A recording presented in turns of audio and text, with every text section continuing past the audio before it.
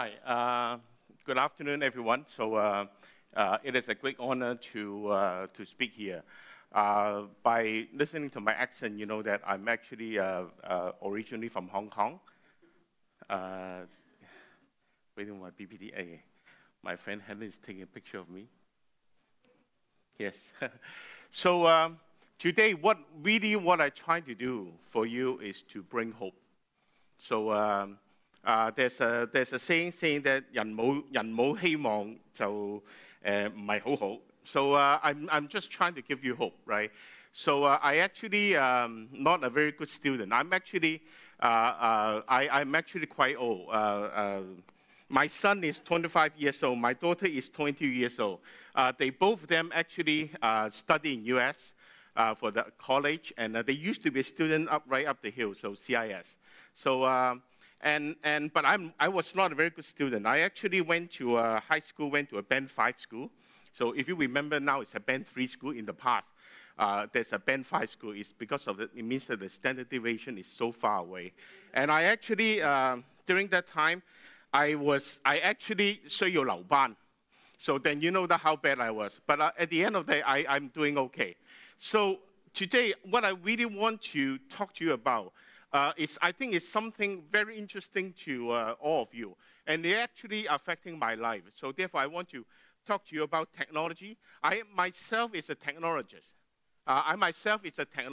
Can you turn up the volume a bit? Yep. Because of I easily get excited. So today, I want to leverage the technology Helen and Benny has talked about. By the way, Helen is MIT PhD alum, and Benny is actually spent 1 year during his PhD or master program in Cambridge, MIT. So, and therefore, we are essentially this session is all about talking about MIT. However, I just want to focusing on talking about some of the market transition. So. So first thing first, so a lot of people probably not know. So MIT is, that is a Massachusetts Institute of Technology there, based in Cambridge, Boston, in the East Coast of the United States. So I am responsible for MIT Hong Kong Innovation. We are part of the MIT group. So it is an experiment that is being conducted by MIT to go to a location, trying to help the location while help MIT to develop the Global Classroom Initiative. So therefore, the picture on that side is Boston. That's the Charles River. And actually, it's slowing today, so very cold. On the right-hand side is Hong Kong. Now, let me give you a context of where am I. I am doing my second career. This term, I will come back again. This is my second career. I actually worked 25 years in industry after I finished my PhD at University of Waterloo in Canada. So therefore, I am belongs to so-called the quarter-century club. So therefore, I am very old. And of the 25 years of industry experience, I actually worked for Nortel in Canada. I worked for Cisco in US for 2 years. I actually worked in Silicon Valley for 2 years. And I'm seeing Google is coming up. I'm seeing Facebook coming up. All come from Silicon Valley. And 矽谷即係貴矽谷，即係中文矽谷 the one in San Francisco. I also work for a VMware company. It's a software company. So if you happen to notice that Benny in his presentation, he used one of the charts called the AirWatch, which is from VMware on the IIoT, and also he talked about the turbine. Actually, it's an example from Cisco.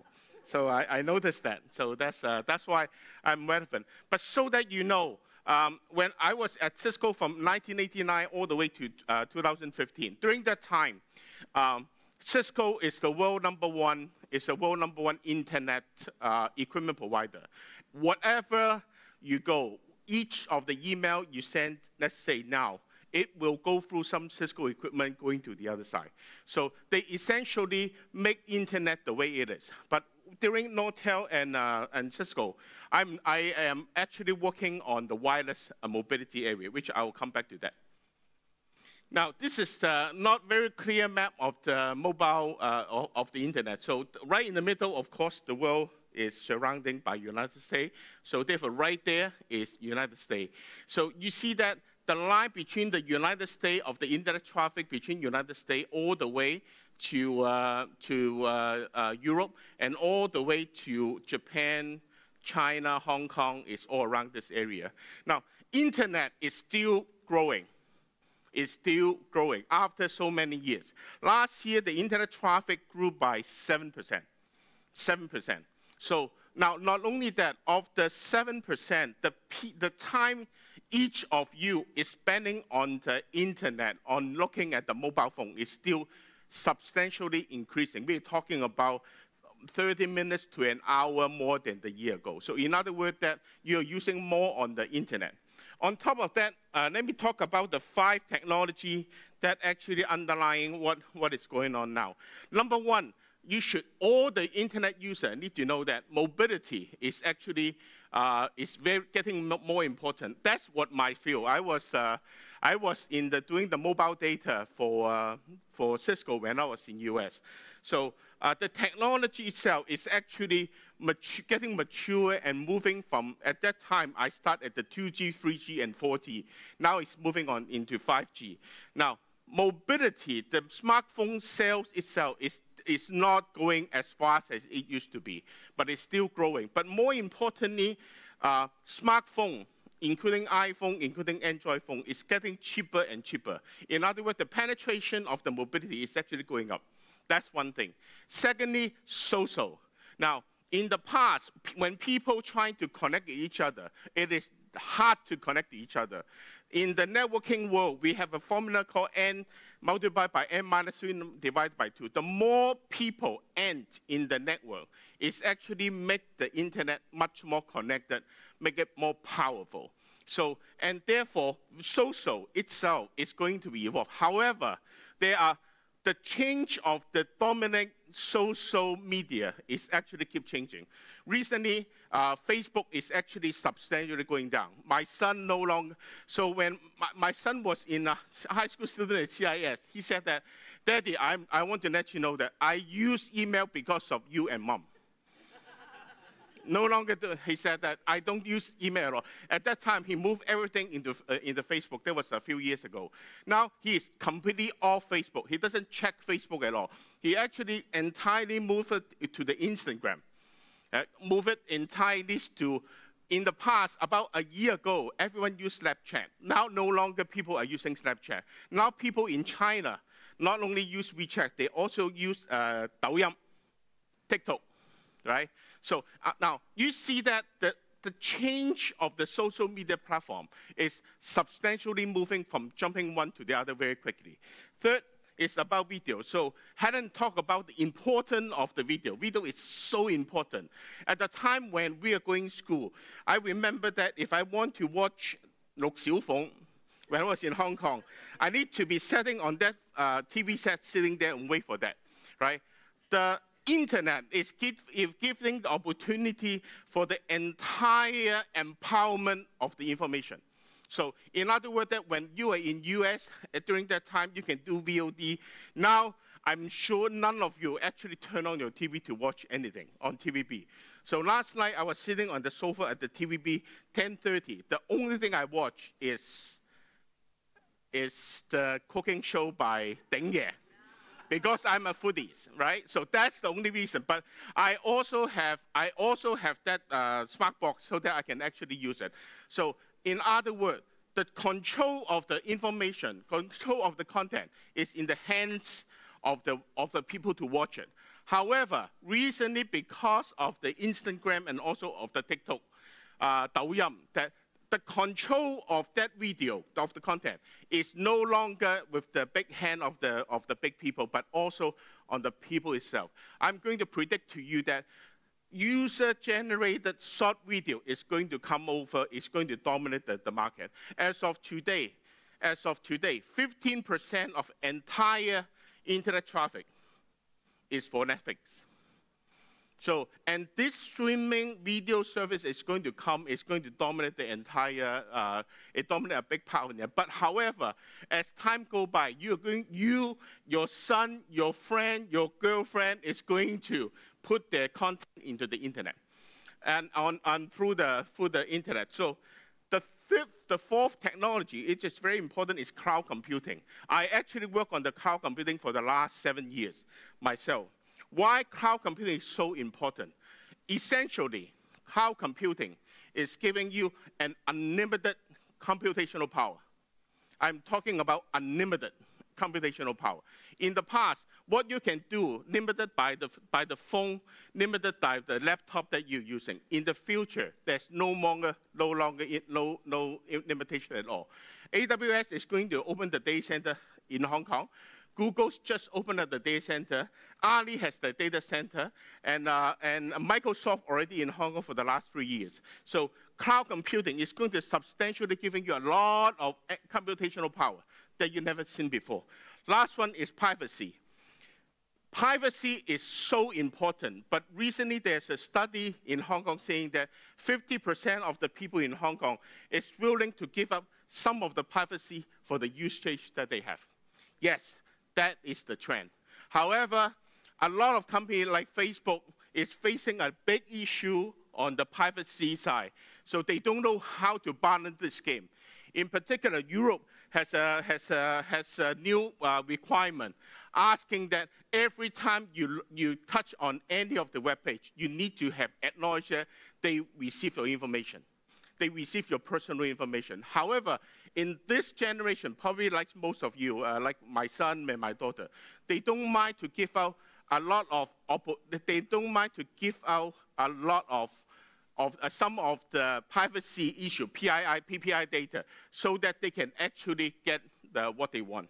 I remember 10 years ago, my son told me that, he said that in the future, Facebook need to pay me in order for me to watch the content, not the other way around. So this is a chart from Cisco 12 years ago. That was 2007. So this chart is talking about, at that time, biochemistry is a quantitative science. So if you know the gene sequence, it's actually basically a mathematical analysis, right? Now, 12 years ago, this is the chart Cisco put it up, saying that the learning will be like that. Ashley is an MIT student, biochem student. You see that? This is the network of learning she needs to use. She can use to leverage her learning. Now, why I can tell you this 12 years ago, because I am sure many of you don't know what is a Second Life. Second Life was introduced 2003. It's getting popular in 2006 and 2007. Telepresence is a Cisco product. So that is a 2007. What I'm telling you that this is, although this chart is very old, this method is very old, but it's still, in many ways, is still current. However, in the last few days, Helen and I attend one of the talks. It actually shocked me. Why? Let me bring one more point first, okay? So this is John Chambers. He used to be the chairman and CEO of Cisco. During that time, he said that there's a way to say that it will change, the internet will change the way we work, we live, we play, and learn. So in other words, that what we are translating is to, I can learn anywhere. I can learn anywhere. However, there's some new trend coming up. Number one, people are using different learning pathway to learn. This is very important. If you are below 25 years old, it is going to affect you for sure. People is going to use different learning pathway to learn. And second thing is the action learning. I'm going to use some example to you about action learning. I was thinking about that about a few days ago, last week. The MIT Provost, Martin Smith, he was in Hong Kong. He gave a speech about MIT, the new direction. And he talked about something called computational something, interdisciplinary subjects, right? And with that, he talked about computation. So I went to the web and tried to look up something related to you guys, because you guys are in the journalism and media. So I found that in Stanford, the competing university from MIT, which is a very good school, there's a computational journalism lab. And it say that it's using computational method to uncover accountability of story that would otherwise be untold, right? So, right, using mathematics model, go to the internet to search for the information, right? Recently, because of Donald Trump is the president, therefore people talk about fact checking, right? Checking the fact. Look at this. Now, this one is a research paper just been published as a working paper by MIT. This paper talking about the spread of truth and false of the news online. It's actually coming from MIT. So now in here, if you read the blue text, it's saying that they're using a differential distribution method to check that the true and the false news on the Twitter.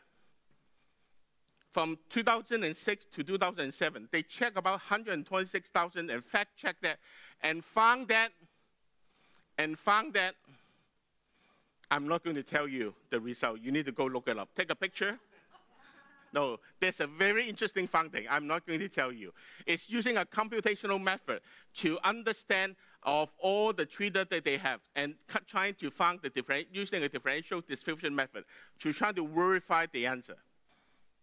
Right? Remember, you guys going to be the journalist communication manager. You need to go do the check find. You cannot just rely on one single Twitter to give you all the information that you have, right?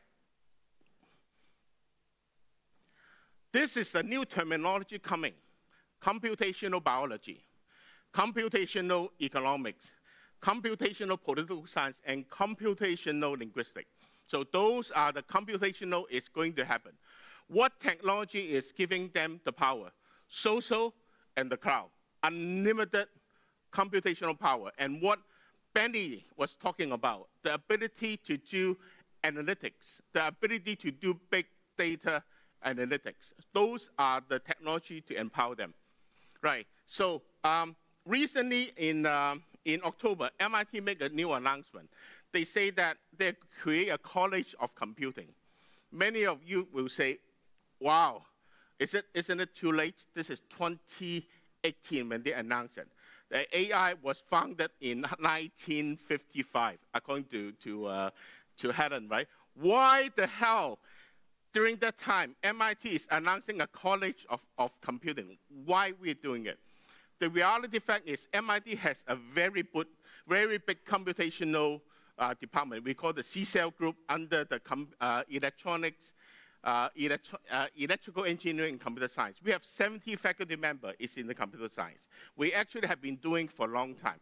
This is a new college. Do you know why? Each year, MIT graduates roughly about 1,000 undergraduate students. 40% of 1,000, they either have a computer science degree or computer science with an interdisciplinary degree, double major. Computer science with architecture, computer science with urban planning, computer science with economics, computer science with biology. For example, economics. There are less and less people taking economics major at MIT. But by the way, MIT have a top economics department in the world.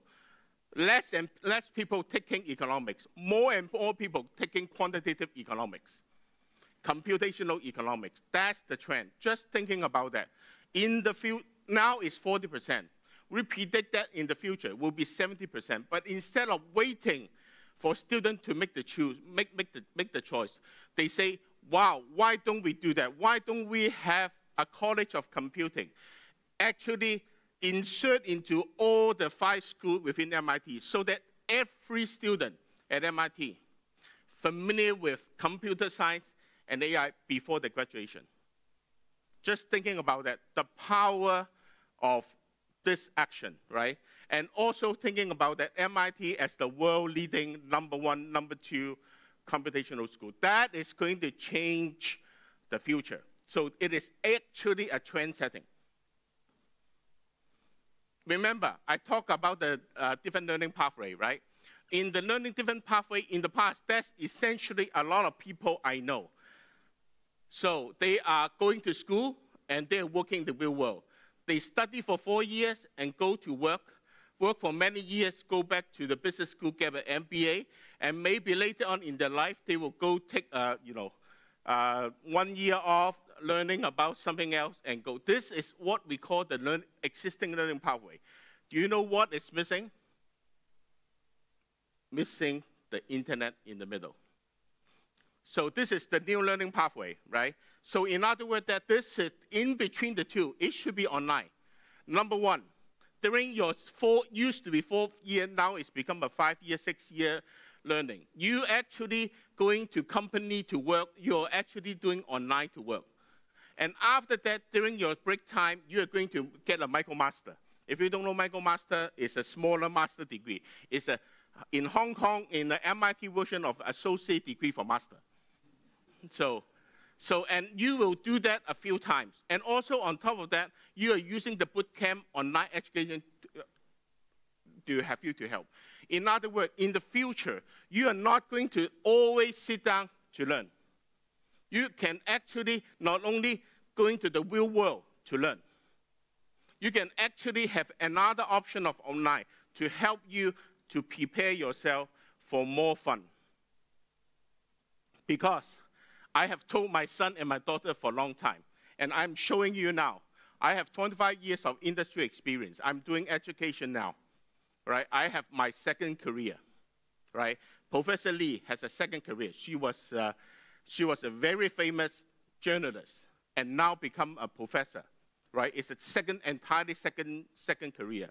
I'm going to ask you that prepare yourself for the second career and also prepare yourself for the lifelong learning. Because if you want to be competitive, you need to know how to learn.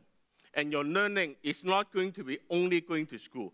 It will be, a lot of them is online learning, just like the internet age that we are seeing now. The second part I want to mention is action learning, right? So this is the quote saying that, tell me, I will forget. Show me, and I will remember. Involve me, and I will learn. Benjamin Franklin, the inventor, and I think he's also the United States president, right? Yes, that's right. So now, what is an action learning? Action learning means that you pick up a topic, you're really passionate about that. Don't do something that you have no feeling about that. You have to be very passionate about the topic. And then you are going to have the problem working with your coach, have a teamwork of the people to actually learn together. Now, you said, Charleston, that's way too theoretical. Let me show you the real example. MEMC. So what is MEMC? MEMC is, we just finished the MEMC program in Hong Kong last Saturday. We have the showcase last week. So essentially, it's the MIT Entrepreneurship and Makerspace Integrator. We make 17 MIT students. We pick 17 university students from Hong Kong. We put them together in 2 weeks and asking them, they don't know each other. By the end of it, they need to produce a prototype, a company, and also the entire business plan. And they need to present it in 2 weeks from they don't know each other to the other. Let me give you one example, real example. One team came in, want to do smart city on city energy management.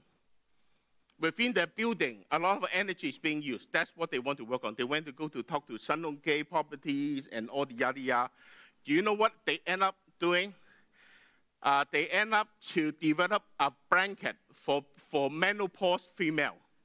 Menopause means 更年期嘅女人. So from that into this area, they changed the idea because of they actually work as a team.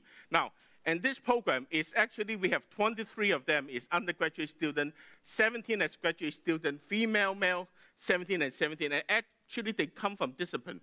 Now, you will ask, what are the schools that we have? We have Hong Kong U, Chinese U, HKUST, Poly U, Polytechnic, and City University, and Baptist. We don't have you guys. So, and we will do the next round is next year. We also ask the student together go to China for 2 days. So we give them experience of China as part of the global classroom. You see that? This is the car manufacturing for Volkswagen. And also this is the design for a design manufacturing company called PCH. This is where we have. All the red color people are students. And this is a real team. So this is the winning team. Do you know what have they developed? So look at this team. 3 MIT, 2 MIT, 3 university from Hong Kong University. 1 in Hong Kong, 2 Chinese U. This one is a master, this one is an undergraduate. Do you know what they work on? Asthma. Hao Chun. So because Shara is an asthma user for 17 years, so she needed to have the canister to do the puffing, right? But she doesn't like it. She forgets it all the time. They develop an IoT solution so that they can actually take the asthma more useful, right? 2 weeks, non-stop, they sleep together in a room. Men, boys and girls separate. Now, I talk about that part, right? Now, let me talk about this part. Because of internet, when Cisco developed the internet, they have an idea to do the empowerment of the people, right? But they did not know that the empowerment of people means that it is ability to do crowdsourcing. In other words, if you're interested to do something, you can easily go to the web and find other people interested in your area and actually work together as a team. It doesn't matter what geography that you're in. Secondly, we talk about, I can see the world. You don't have to go to Guilin to experience Guilin. You can actually do that by increasing exposure. But with that, there are a lot of world challenges that you can work on. Let me give you 2 real examples happening in Hong Kong.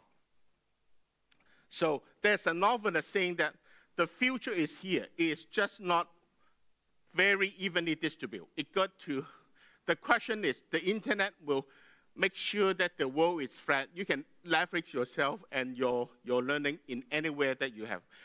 What do I mean? This is United Nations. They developed so-called the Sustainability Development Growth. They developed 17 of them. What MIT decided to do is to each year in 2018, which is last year, we defined some of the global challenge for the software team around the world to go after that. For example, 2018, work of the future. Now, this is the topic Mohammed just talked about, right? And also frontier of health, teacher and educator, and coastal community, right? And these are the world problem, big problem. And each of the problem will be defined by the United Nations and the different people around the world, and ask the team around the world to contribute to the solution to 1, 2, 3, 4 of them. Now, on the 2019, we know that it will be circular supply chain, citizen tech, early childhood education, and health tech. Now, what are these? These are to map in the United Nations goal, right? So, using 2018 by the example, that is, last year we have 67 solutions from 23 teams, and that actually they provide. They target 64%, targeting the lower middle income, and 35 of them for profit, and 32 of them non-profit. In September, if you are picked, you will go to United Nations in New York City to present your solution. That's one. One more. So, by the way, in the MIT Solve, we are going to do a solve-a-thon in Hong Kong on March 23rd in Hong Kong, in the note that we have. So if you are interested in it, so do let me know. So because of that will be a solve-a-thon. If you are being picked, you can actually go to United Nations to present, just like Donald Trump, the way they present, okay?